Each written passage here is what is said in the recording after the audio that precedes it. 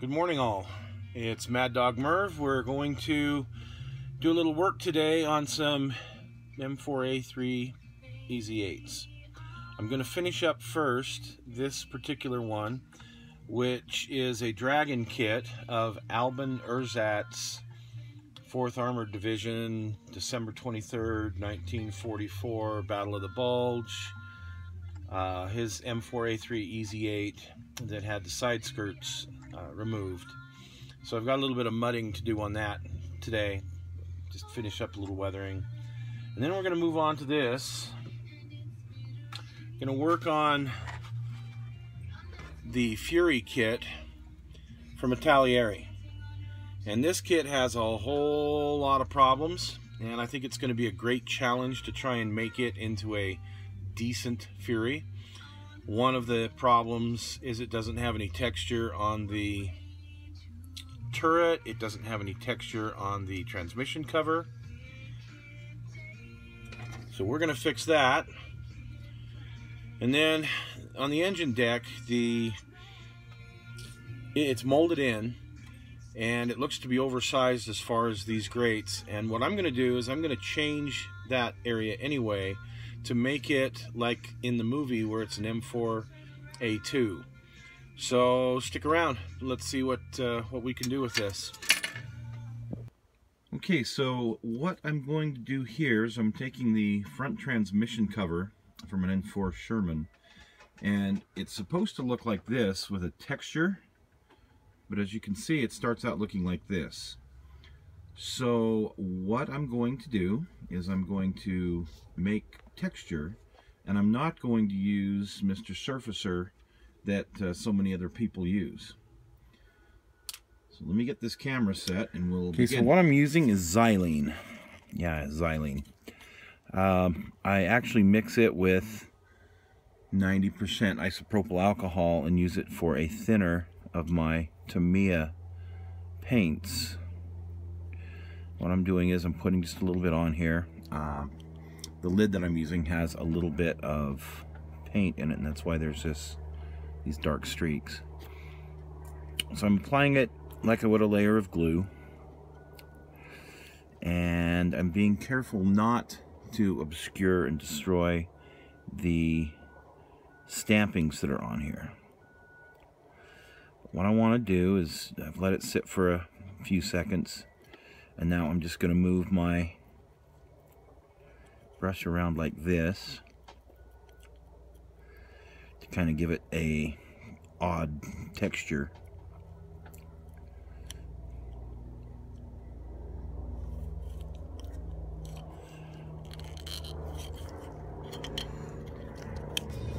So here is the final result after paint.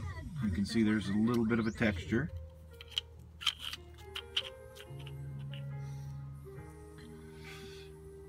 Not a great deal, but enough that you can say there is some. And the nice thing is, for the Fury kit, I now have some stampings that the kit transmission cover does not come with. We're going to make a couple of changes to this hull. I'm going to add a little bit of texture in this area here, because this area was actually cast and then welded to these other plates. So we're going to add just a little bit of texture here. And then this is an M4A3 grill, which is correct for most Easy 8s. However, we're building a movie version of Fury, which means we need to put an M4A2 grill back here. I have a couple of choices. I actually have this one here, which is from a Dragon kit, which would be my preference to put in here. But I have an M4A2 grate here from another Italieri kit, and I think I would be best served to put this one in this place. So I'm going to start cutting this out, and I'm going to start texturing this. So one interesting thing about this Italieri kit is on the back side here, it is already got a channel to outline this M4A3 grate. So I'm just very lightly having to press and I'm actually in some places going through, so it should be pretty easy to take this out and remove it. Okay, so this fits absolutely perfect in there, and you can see how well that is. Okay, now we're going to try and add a little texture here to this area. I'm taking some of the ultra thin cement and just applying it liberally to the flat areas.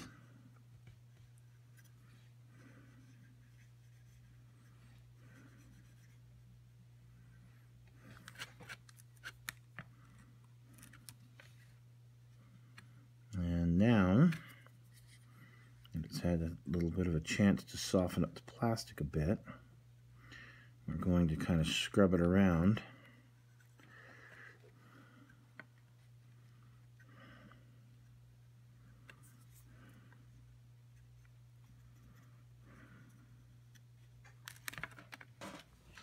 So also on this kit, we're going to be removing these front fender parts here so that we can attach the ones for the Easy 8. And also there are some lightly molded in guides here for some of the Pioneer tools, so we're going to be sanding those off as well. So we do have one little problem here as I'm putting the transmission cover on.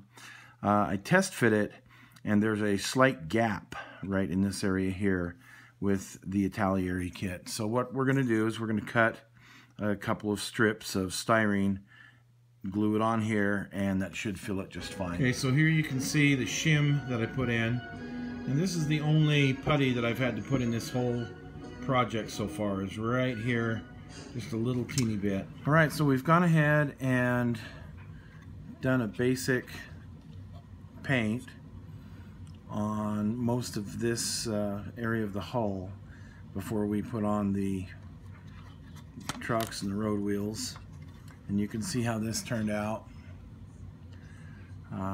Not too bad in that one area that we used the putty.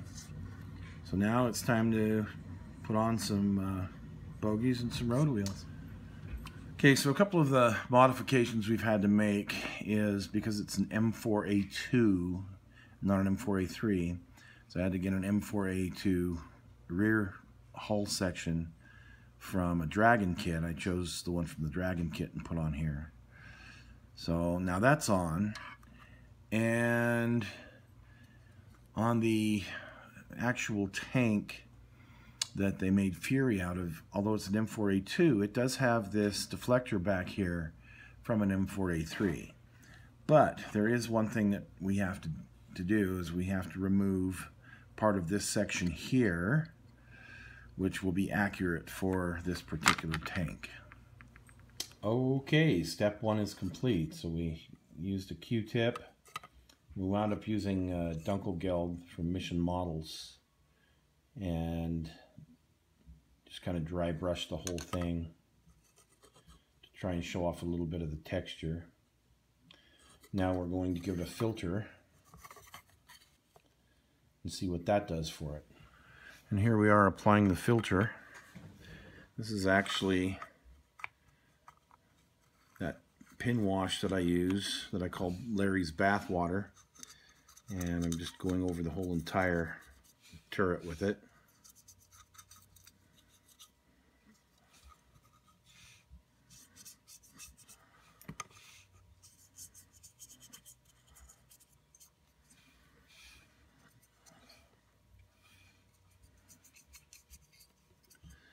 We'll let that dry and we'll see what that does to it.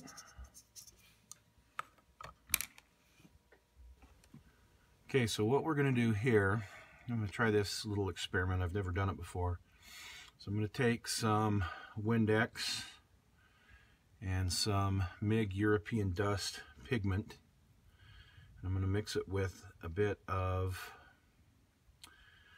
baking soda. Try and make a kind of a muddy paste and see how this turns out.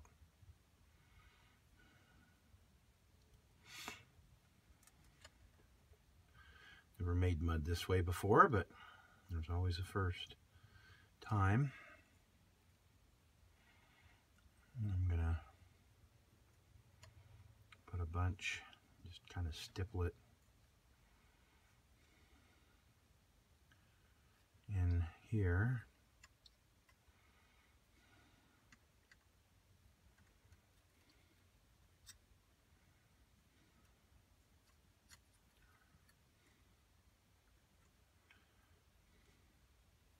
This way it's got a little bit of texture to it.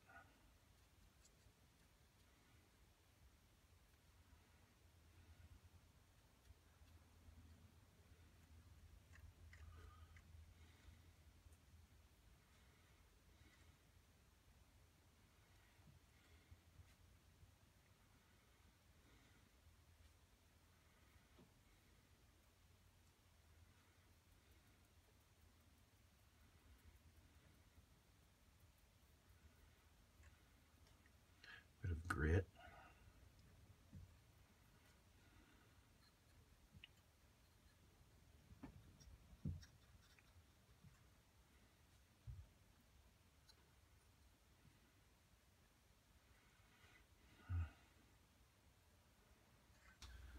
All right, here's the finished product of Albin Erzat's Easy 8.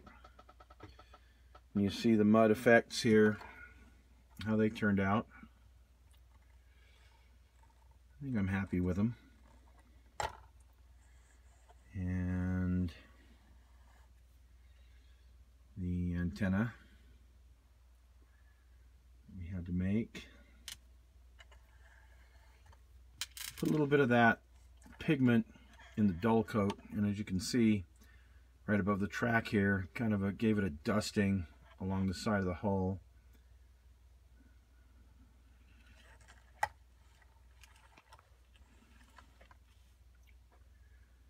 And there's the finished product. Well, here Fury is all finished up. We used logs from Legend, and it was pretty simple. We just gave him a nice coat of a tan. I think this was Golf Armor sand that we used as the base coat, and then just Signal Brown dry brushed over it, and then it was washed with our Larry's bath water. Can't really see the texture on the transmission cover, and you can see a little bit of it, but with all the mud on there, kind of obliterated that. But if you're getting close on the turret, you can see a little bit of texture on the turret from where we did that.